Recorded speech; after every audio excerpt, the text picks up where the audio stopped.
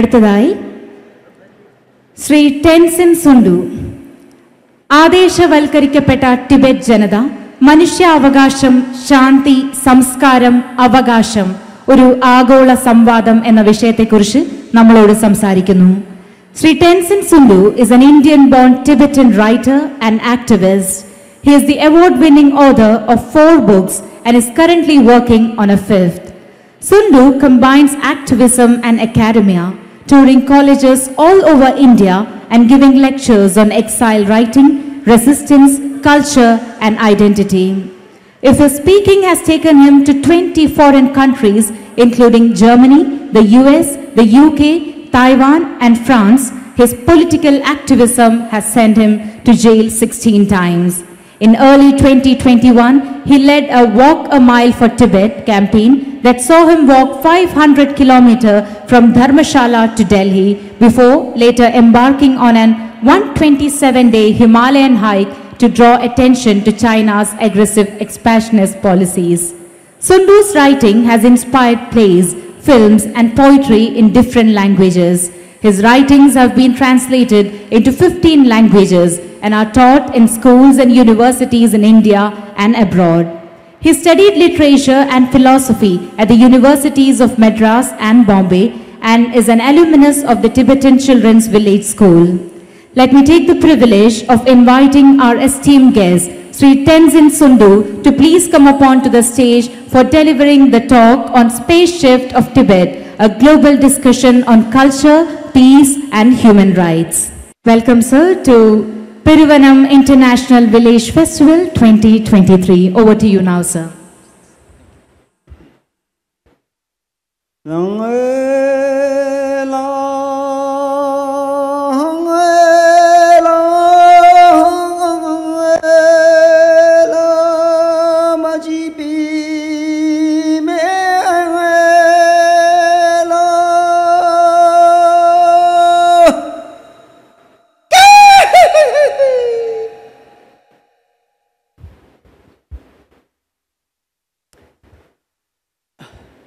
Today is the 5th day of Tibetan New Year. We recently celebrated the New Year, and in Tibet, the Tibetan New Year, Losar, is celebrated for 15 days.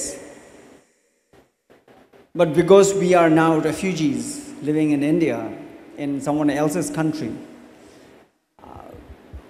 we have actually lost the festivity of the festival. We've been refugees in India for 65 years. In fact, I am myself born in India, educated here. Ellarkum namaskaram. And when I speak some words of Malayalam or Tamil, it's not to show off. For me, this is the language that I know. நான் மட்ராஸில் college படிச்சிட்டேன். இந்த கொஞ்சம் தமிழ் தெரியும், கொஞ்சம் எழுதுறீங்க, கொஞ்சம் படிக்கிறேன் தெரியும். So you see, here is a Tibetan who speaks Hindi, Tamil, a little bit of Malayalam, also understand Marathi, many languages in India. I must have traveled more in India than any of you. There's not a state I've not traveled to. So you see, very often, sometimes with my Indian friends, I teasingly joke with them and say that I am more Indian than you. But in reality, I'm not a citizen here. I'm a refugee. When I say I'm a refugee, many of my Indian friends who feel close to me said, don't say that, you're not a refugee. But in reality, I am not a citizen of this country. Now, what had happened with me is that China invaded our country, Tibet, in 1949. There was 10 years of tussle between the Tibetans fighting for the freedom of Tibet and China invading our country. And towards the end, of course, they were much more militarily powerful country. His Holiness the Dalai Lama had to escape Tibet, come to India, seek asylum. And since 1959 onwards, Almost about 1 lakh Tibetans have sought asylum in this country, and we have been living as refugees here. We hope to return to our country one day, and therefore our idea was never to settle down here. So a refugee is someone who has lost the independence of a country. There's a fear of persecution. We had to run away. So therefore, the previous speaker, who was UN head in that African country, you would understand what a refugee would mean. But because we have a dream to return to our country, we are unable to settle down here. And because our struggle is freedom from China, a country about which most other countries are either trading or are scared of. So therefore, we do not have a single country supporting the independence movement of Tibet. So therefore, our future looks bleak. We are in that situation. And my case is even worse. I didn't escape Tibet. I'm born in India. I was born refugee.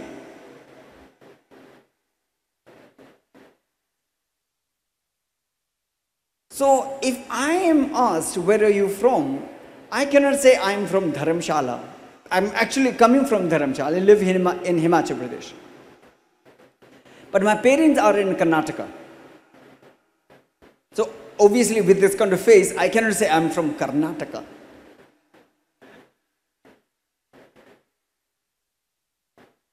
It's differently placed. So the idea of home has been really challenging me intellectually and even physically. Where do I call home? So I've recently written a book called Nowhere to Call Home.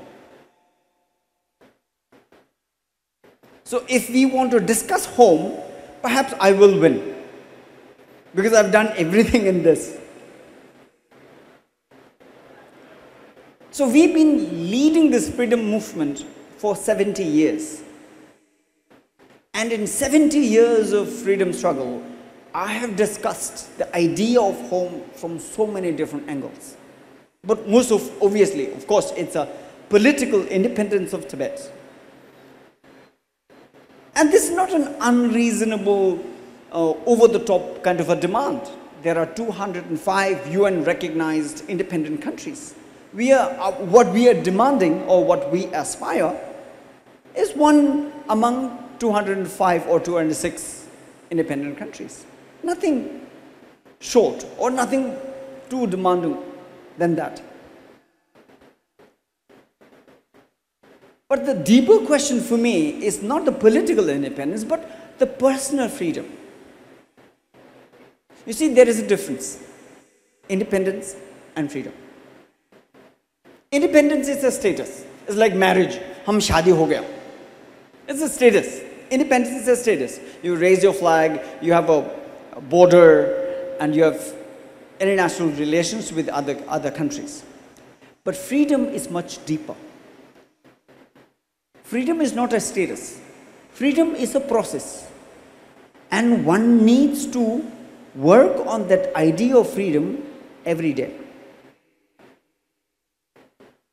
There are many independent countries, but many of them actually do not enjoy freedom in those countries. So the level of freedom actually depends on country to country, within the country, which of the states, within the state, which of the districts, and finally it comes down to you individually.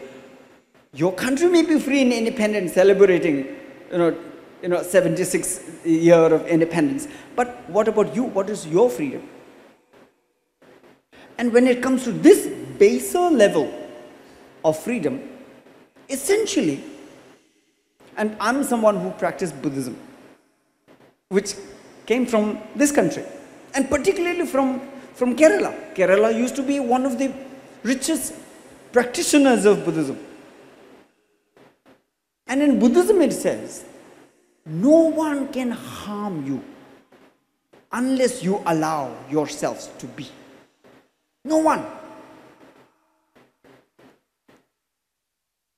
And that can happen if you continue to be more patient, kind, forgiving, and work on your anger, hatred, and greed.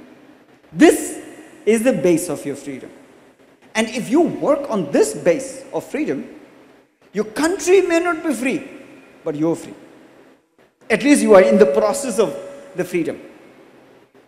And this is the lesson His Holiness the Dalai Lama gives us. So you see, there is the political aspiration of freedom, independence of Tibet, but there is a baser level.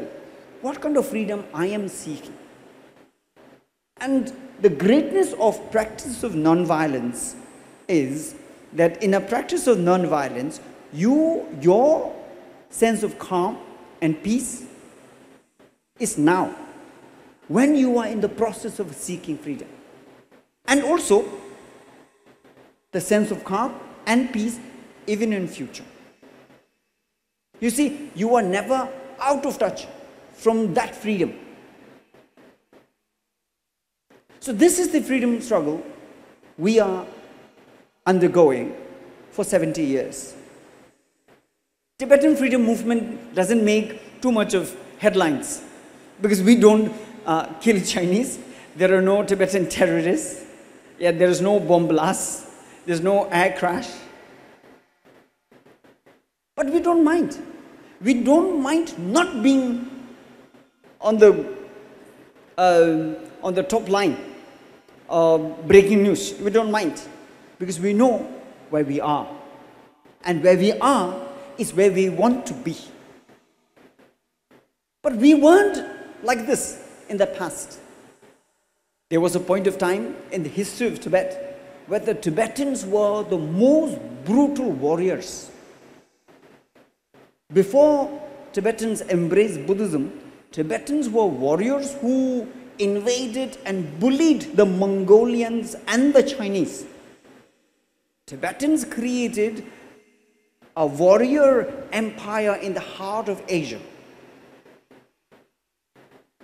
And when Buddhism came to Tibet, this idea of love and compassion brought revolutionary change in the very nature of Tibetan civilization. It changed the way we thought and way we lived. Because we used to think that killing people, conquering land is glorious and there is happiness in this. After understanding Buddhism, we understood that true glory and happiness does not come from killing people or conquering land, but by killing your anger and conquering your greed. You can kill people, occupy land in certain process of time, but you can never kill your anger and conquer your greed ever. It's a long process. And there is true peace in this, the true happiness in this. So you see, ours is a very different freedom struggle. I've been an activist all my life. I'm now 49. I've been writing poetry, I've been climbing buildings, I've been going to protest rallies. And whenever Chinese presidents, prime ministers come to India, I go out to protest, and Indian intelligence officers, they know. So they come behind me. So we play Tom and Jerry gang. So whenever Chinese comes here, then there is a problem between the Tibetan activists and the Indian intelligence. Otherwise we are friends. We have chai. And obviously, after doing some protest, I get arrested, I go to jail. I've been to jail so many times, 16 times. So I've now become jail expert. So I have experiences, and many of my friends joke with me saying that you've been to so many jails, you should write a jail guidebook, which would be useful for Indian politicians. So last time my jail was in Chennai, when Modi ji and Xi Jinping had coconut, tender coconut together. Remember? Chennai summit? At the time when I was arrested, I was telling the SHO, station head office, I was telling him, I'm not the enemy. The real enemy is Xi Jinping. You should arrest him. So he was obviously laughing like, ha ha, yeah, okay. You can say whatever you want, but please go in. I was sent to Pural jail, central jail in Chennai. And after my release, I went back to Himachal, and from there I called him again. We are now friends. SHO and me, we are now friends. So I called him again. I'm telling you, I'm not the enemy. Xi Jinping is the enemy. And he was again laughing, ha ha, yeah, okay sir. After Galwan Valley, when 20 Indian soldiers were killed, I called him again. I told you, I'm not the enemy. China is the enemy. Then he said, oh, sorry, sir, you are correct, sir. Then you understood. So you see, there is this great relationship between the country of India and Tibet. My friend Ramachandran, who is there, we've been friends for 20 years. So once we were discussing relationship, he'd come to Dharamshala. So we were discussing what is the relationship between far-flung Kerala and up in the snow mountains beyond the Himalayas, Tibet.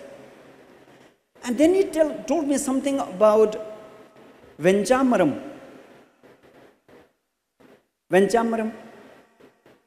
The hair, the white hair, which you use when you sit on the elephant and air.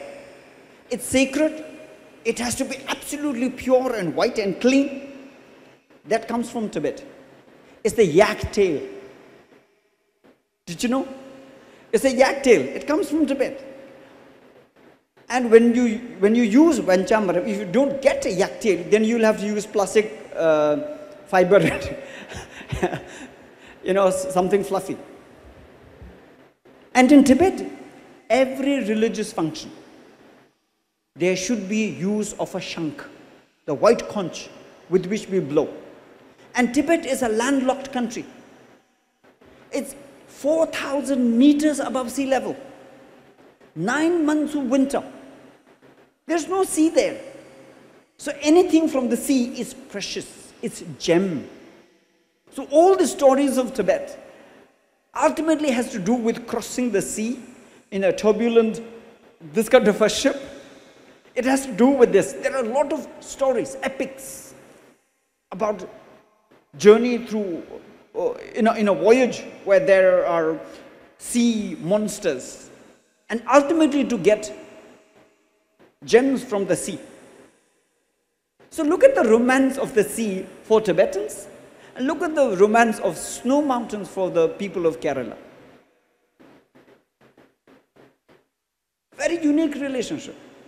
And now Dharamshala, we have so many Malayalis coming over there, and some of them getting married to Tibetan girls. We think like, oh, we are losing our girls also. So there are intermarriages also. So interestingly.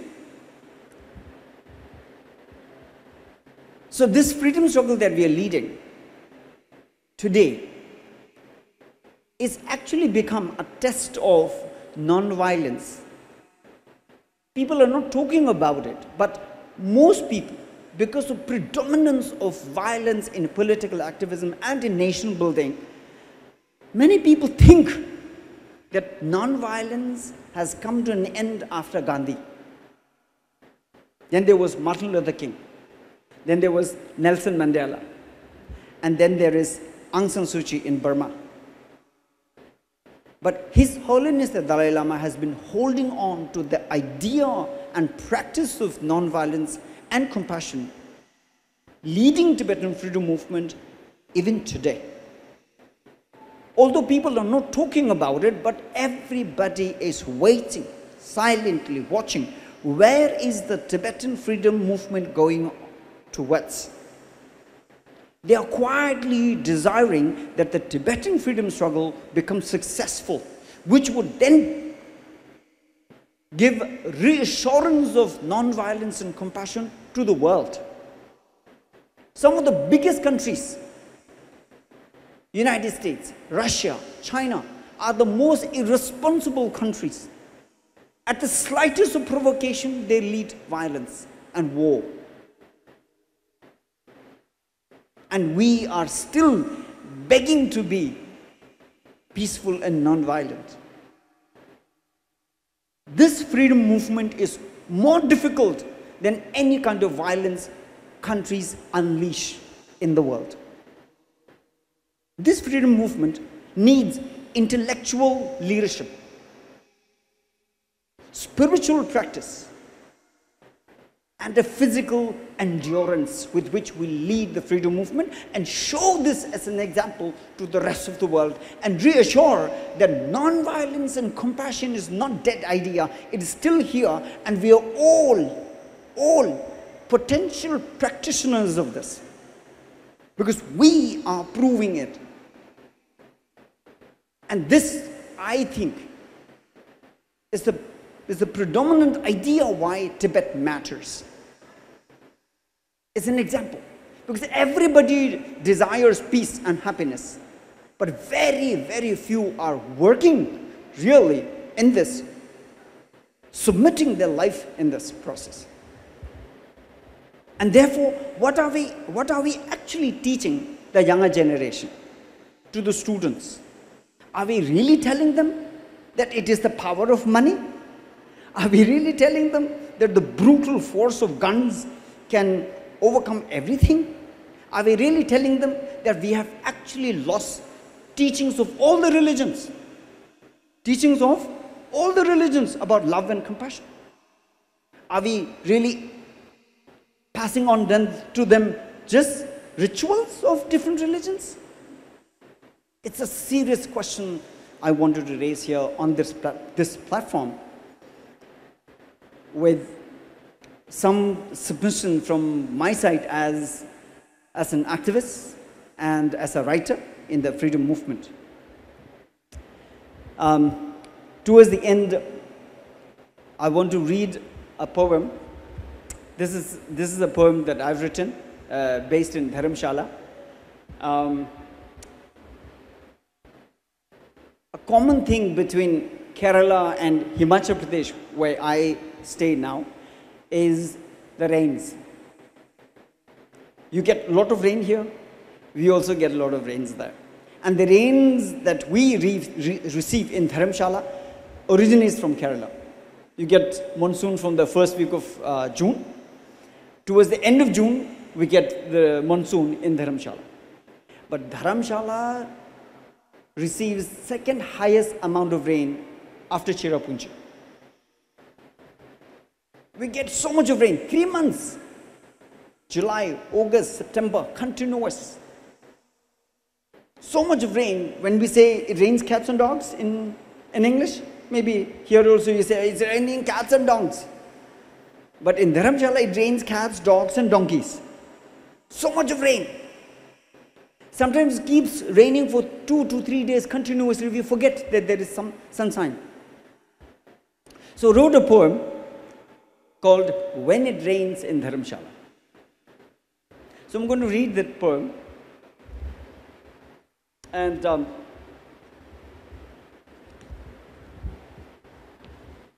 I don't know, from here, how many of you have been to Dharamshala? Let me see by raising hands. How many people? 1, 2, 3, 4, 5. Okay, 5 people. But those who have not come, please come. Yeah? Register and come to Dharamshala, okay? And when you come to Dharamshala, you must come during the rainy season.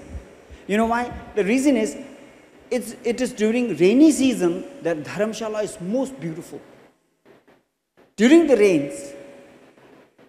rains actually wash out all the industrial cloud that comes from Punjab and Haryana. So during rainy season, the sky is clear and blue. And from the height of McLeodganj, you can actually see and count the small houses in the Kangra valleys. And it is only during the rainy season you can see a lake. There is a lake at the far western horizon. It's visible only during rainy season. You should come, but please bring your Johns and poppies, your umbrellas. Don't bring cheap Chinese umbrellas. They'll all go tattered like tissue papers. It's a terrible rain there. So anyway, with that advisory, I'll read the poem here. So the poem is titled When It Rains in Dharamshala, and the poem is about a rented room, the room that I have rented and pay my room rent and I live. So this poem is about that house. So the poem is titled When It Rains in Dharamshala. When it rains in Dharamshala, raindrops wear boxing gloves. Thousands of them come crashing down and beat my room. Under its tin roof, my room cries from inside and wets my bed, my papers. Sometimes the clever rain comes from behind my room. The treacherous walls lift their heels and allow a small flood into my room. I sit on my island nation bed and watch my country in flood. Notes on freedom, memoirs of my prison days, letters from college friends, crumbs of bread and Maggi noodles, rice sprightly to the surface, like a sudden recovery of a forgotten memory. 3 months of torture. Monsoon in the needle-leaved pines. Himalaya rinsed clean, glistens in the evening sun. Until the rain calms down and stops beating my room, I need to console my tin roof, who has been on duty from the British Raj. This room has sheltered many homeless people. Now captured by mongooses and mice, lizards and spiders, and partly rented by me. A rented room for a home is a humbling existence. My Kashmiri landlady at 80 cannot return home. We often compete for beauty, Kashmir or Tibet. Every evening I return to my rented room. But I'm not going to die this way. There has got to be some way out of here. I cannot cry like my room. I have cried enough in prisons and in small moments of despair. There has got to be some way out of here. I cannot cry. My room is wet enough. So that's my poem. Towards the end, I want to make a proposal. And please consider this very seriously. I'm making this proposal to Kerala. Because of global warming, sea level is rising. And when it happens, Kerala perhaps going to be one of the first to be affected. Maybe after some time, Peruvanam may not be there. And your Thiruvananthapuram will be perhaps the first one to go under sea. So my proposal is support Tibet today. Tomorrow when Tibet becomes independent, we'll take you to Tibet. So this is my proposal. Thank you. Thank you very much. This is a book of poems that I've written. I sell it for 50 rupees, 50 rupees. This is the cheapest book of poems. I have more copies with me. In case you're interested, I sell it for 50 rupees. Thank you everybody. Thank you very much.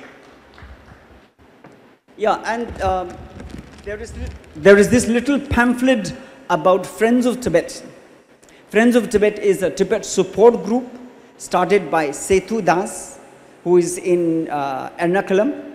His father was Yesudasan, the great Malayalam Manorama cartoonist and artist. Yeah? So this is Friends of Tibet. I have more booklets like this, pamphlets with me. Please take in case you take interest. Thank you everybody. Thank you so much, sir, for spreading the idea of freedom, unity and human rights through your works. Thank you so much for your insightful presentation. On behalf of Sarvamangala Trust, we extend our heartfelt gratitude for your presence and wonderful talk at Peruvanam International Village Festival 2023. Mumbai Nagaratile Kodamanje Peyan Dodangabo തണുപ്പിൽ നിന്നും രക്ഷയ്ക്കുള്ള മാർഗവുമായിട്ട് കമ്പിളിപ്പുതപ്പുകളുമായിട്ട് ടിബറ്റുകാർ അവിടുത്തെ ഫുട്പാത്തുകളിൽ വരാറുണ്ട്. അവരോട് ഐക്യദാർഢ്യം പ്രഖ്യാപിക്കാനായിട്ട് ഞങ്ങളെല്ലാവരും sweater വാങ്ങിക്കാറുണ്ട്. ഓരോ വർഷവും സ്വെറ്റർ വാങ്ങിക്കുന്നത് ഇവരോടുള്ളൊരു ഐക്യദാർഢ്യമായിട്ടാണ് അവർക്ക് പറയാനുള്ളത്. അദ്ദേഹം പറഞ്ഞ പോലെ 59-ൽ ഇന്ത്യയിൽ വന്നു. പല സ്ഥലങ്ങളിലായിട്ട് അവർ സെറ്റിൽ ചെയ്തു. ബൈലക്കുപ്പ, കർണാടകയിലെ ബൈലക്കുപ്പയിൽ, ധരംശാലയിലൊക്കെ സെറ്റിൽ ചെയ്തു.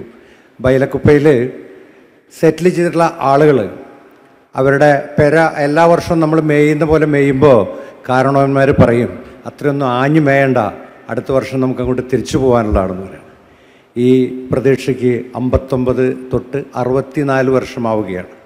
64 വർഷമായിട്ടും അവർ പ്രതീക്ഷ കൈവിട്ടിട്ടില്ല.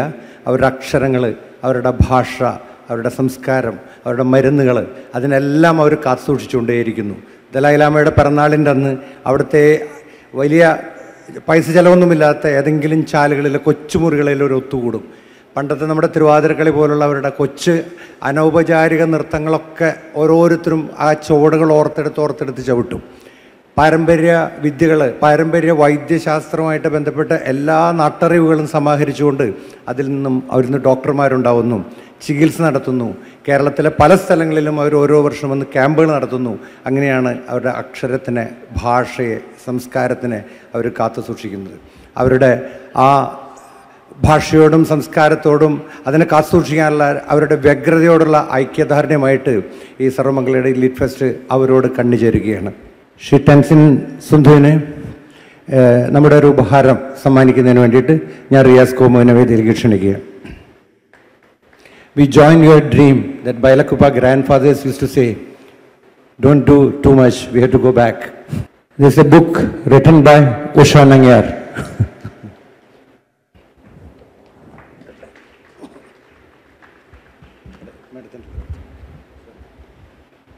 Thank you so much, sir. Thank you once again for being part of this International Peruvanam International Festival. Thank you so much.